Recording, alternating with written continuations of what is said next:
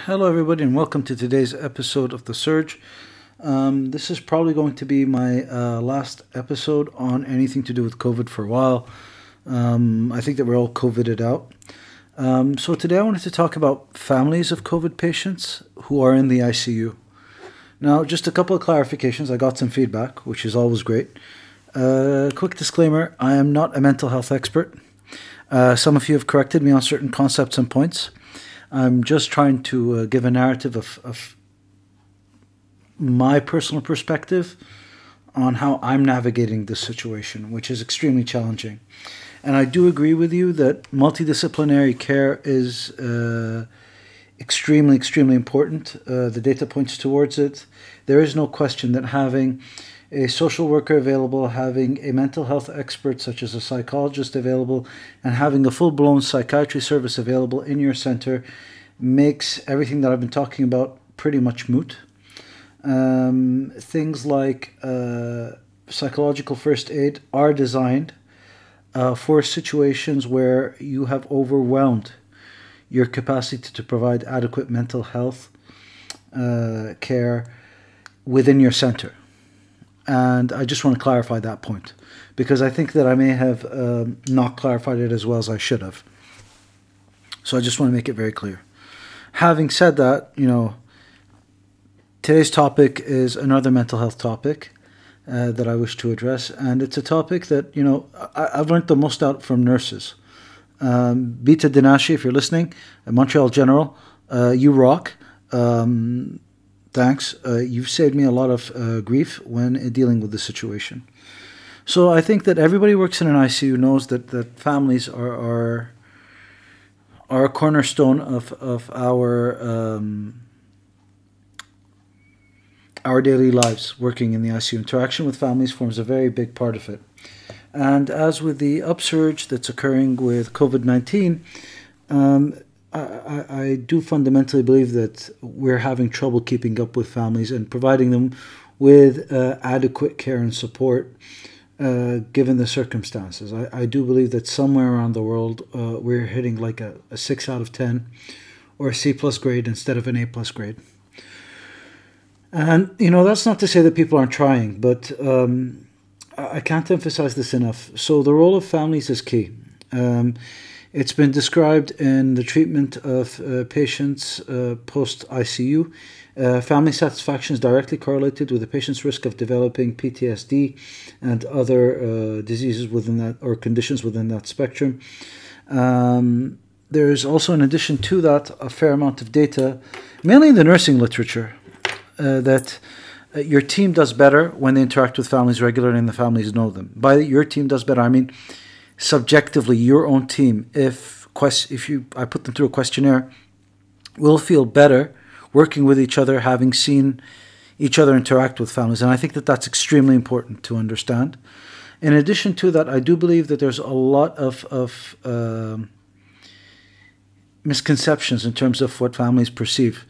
So it's been studied extensively, and families who are treated well and who are given a place to stay, close proximity to the ICU, such as a waiting room or an overnight room for them to stay, and are empowered to ask questions and are empowered to participate in rounding, tend to boost patient care and tend to be able to participate in patient care. So I can't emphasize this enough as part of what we have to address within the ICU. And when they have less than optimal experiences, when you're not providing adequate care and adequate support within the ICU, this tends to hurt families. It tends to make the second and the third time in the ICU a lot more difficult. And there's good data on that too. The factors that are associated do not seem to be how comfortable the bed is or how big the television is.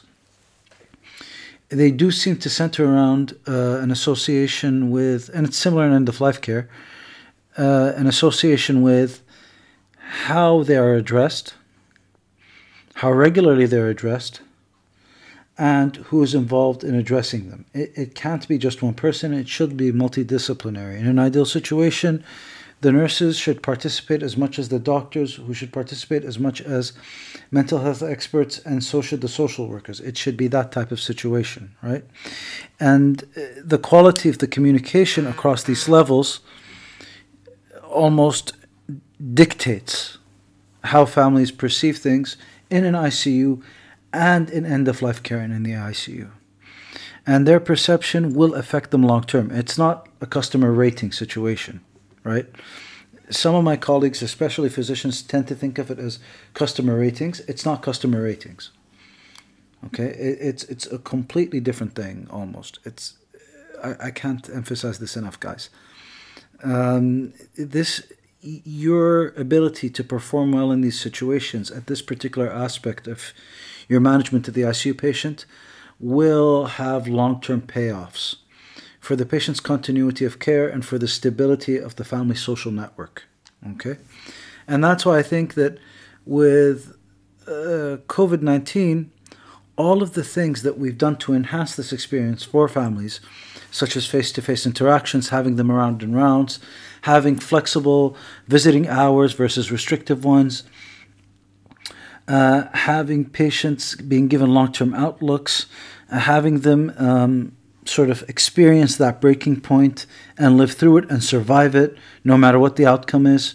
You know, having them feel that you're in this journey with them and empowering them in that sense. All of these things, dedicated after room rounds for families, etc., all of these things are very difficult to do in an era of COVID-19. And, you know, it's because you have limited time, because you're seeing 10 times more patients than you would normally see, let's be honest.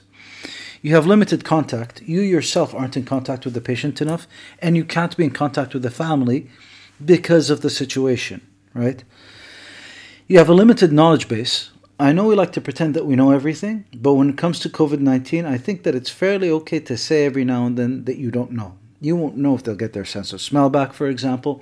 You won't know how long they'll be on the ventilator. You won't know how their response be to it. All of these things are very hard for you to know. And we have limited resources.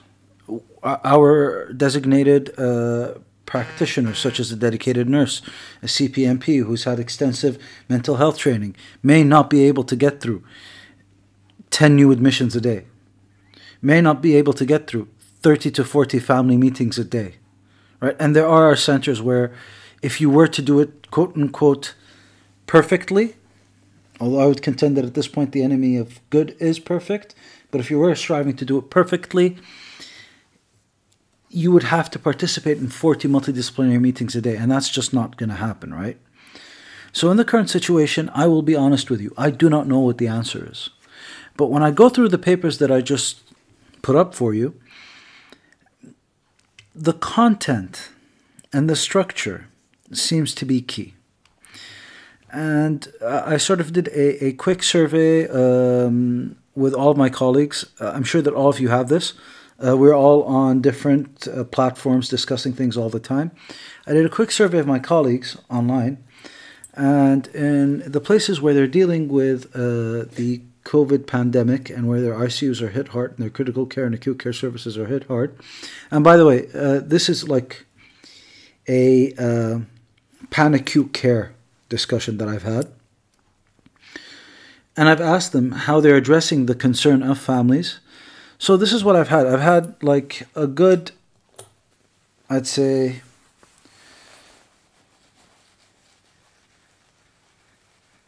20% that have had dedicated family nurses that are doing their best.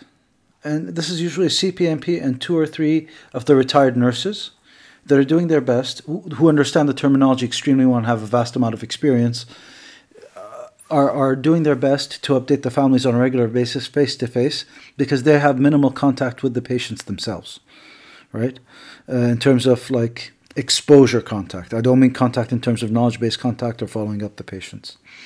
30% of my colleagues at attending level will phone the families on a daily basis, and they'll tell the families when they're going to call next.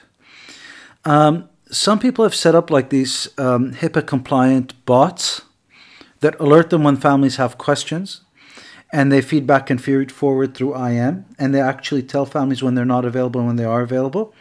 And it seems that at least in this one place that have done this, people have been okay with it. Nobody's screamed at a doctor for not being available. And the doctors seem to be owning up, and that they've taken ownership of it, and they're answering genuinely. This is not at attending level, however. This is sort of at, I would say, R3 up to attending level. And it pops up for a designated, like one person's role in the unit for 4 or 5 hours is just to handle that. It's one of the more high-end ivory tower units, and they have the capacity to do that. And I don't know if everybody else will, especially with HIPAA compliance being an issue. In terms of written updates, there are 2 places that actually fill in a form that they post to families via email. And they provide email updates. And that way everything is documented in the correct manner. And, you know, I think that that's a pretty good idea. Other places do walk-around rounds to families during the restricted visiting hours. So in some places, about 3 out of 10 places that I've talked to, what's been happening is that they have about half an hour to talk to somebody over a speakerphone with a glass plate in front of you, or with like not a glass plate, but inside a actual room, and they can talk to them over the phone, but they can't necessarily walk into the COVID room. So they're talking to them behind a window. And while they're talking to patients in that manner, some of the physicians make it a priority to be around, just to talk to families about that, right? Again, like, I don't think that it's perfect. I've sort of been one of those telephone guys, and I think that they appreciate that. They appreciate that I'm going to talk to them over the phone at the end of the day. For me, like, I'll take that hour or so at the end of my shift, just before sign out, and I talk to all the families and update them, and then I do a quick sign out with my team and a debrief whenever I can. And I'll tell you that it depends on the culture. So where I'm working right now in Kuwait, traditionally the culture would rather have a face-to-face conversation, but people have been very understanding with us, and I appreciate that, and they're okay with over the phone most of the time, unless there's something like a consent for a procedure or something. In other places, I think that it would depend on the culture. There are certain places where the family may not want to know a lot of information, and then there are certain places where they want to know all the information. And, you know, it depends. It depends. But in general, I think when you're having these conversations, it's the points that you bring across that are important. So this is my completely non-meta-analyzed literature review, things that worked out for me great 7-point system that I've come up with that takes about 5 minutes over the phone. And it's, number 1, to summarize the previous meeting and recap. Number 2, to describe the situation with supporting information and the daily goals that we've tried to address for the day. And if we've already reached them, then I actually tell the family that, so that's some news for them. And number 3 is that I like to confirm their understanding of the current situation. They're not going to understand it completely the first day, but at least you know where you're starting and where you're stopping at, what you have to recap on the next time, where they had difficulties. Number 4, I address all of their concerns that I can over the phone, and sometimes that involves acknowledging the things that we talked about previously, about how difficult their situation can be, the fact that they may not be able to make ends meet, etc. The fact that we can probably get them in contact with some social services, maybe even if it's only over the phone. Just address all of the concerns that you can. And then I recap the daily goal and the long-term plan that we're hoping for. And I listen to their concerns and ask them to get back to me and create questions for the next time. And then I re-offer the support a second time. So I tell them what services we have available and how the services can be delivered. I think that there's a bunch of people locally in Kuwait that are very interested in providing telepsychiatry. And I think that it might be a good time for us to try and do that. If any of you guys are listening, please make it happen. I know that you're doing it for healthcare professionals, which is phenomenal. But I think that if we can get something done at family level, I think it would be great. And last but certainly not least, document everything and document the time and where you're going to call them again. Right? I think that those things just help immensely. that's all I have to talk about today. Again, I apologize for not making the multidisciplinary discussion a little bit more nuanced. I think that I should have mentioned it at the beginning. It was my mistake. I should have prioritized it. Please subscribe, and thank you for listening.